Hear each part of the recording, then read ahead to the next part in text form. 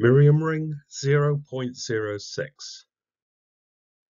Two rays of clarity pierced through his confusion, that this life was the most precious gift, that he was here to celebrate,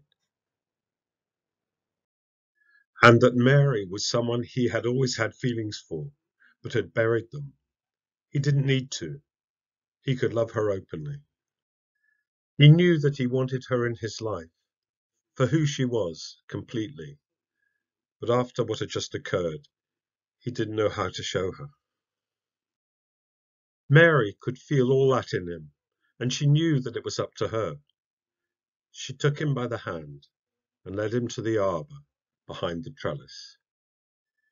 They kissed, him glorying to feel being hers, she accepting him all through, giving themselves with no restraints, reaching to their deepest and highest places. Mary laid her cloak on the ground, and kneeling, started to loosen first his, and then her, clothes. He trembled as she took his hands to touch her body, touching each other, kissing, caressing, yearning to have every bit known and to know every part of the other.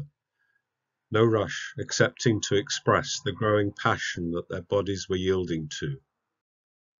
Thomas receiving and giving his all in these moments with each breath, and Mary feeling incredibly blessed that they had this chance, heaven sent, to love, to dissolve in love, as only two human beings could.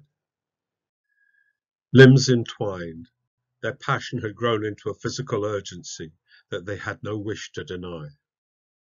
Joined together, Mary opened the way for her lover to come into her.